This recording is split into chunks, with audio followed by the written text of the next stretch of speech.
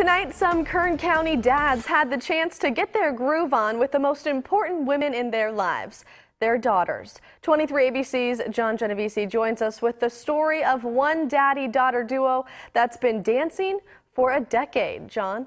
Amanda, when Ruben Musquez first brought his daughter Lisa to the dance 10 years ago, she was barely up to his waist. Now he says the two are neck deep in memories of the event that will last them a lifetime.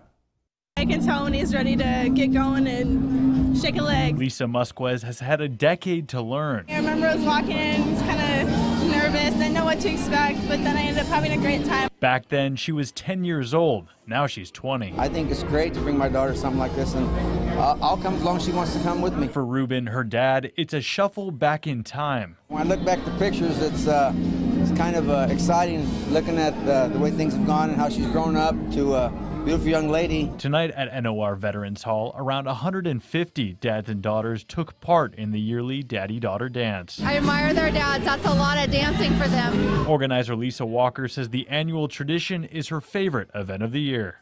A lot of the people have been coming back every year, so it's really exciting to see the girls grow up.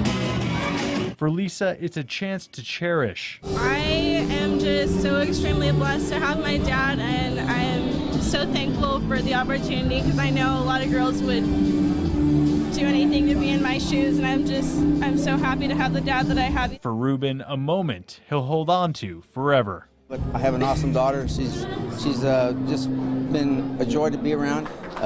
Just something that I think every man should experience with their daughters, how great they are, and enjoy them, because you know life's short. Life's very short. Yeah, very short indeed. And dads and daughters also had the chance to take photos and win prizes. For now, it's probably safe to say we'll see Lisa and Ruben back there next year. Amanda, back to you.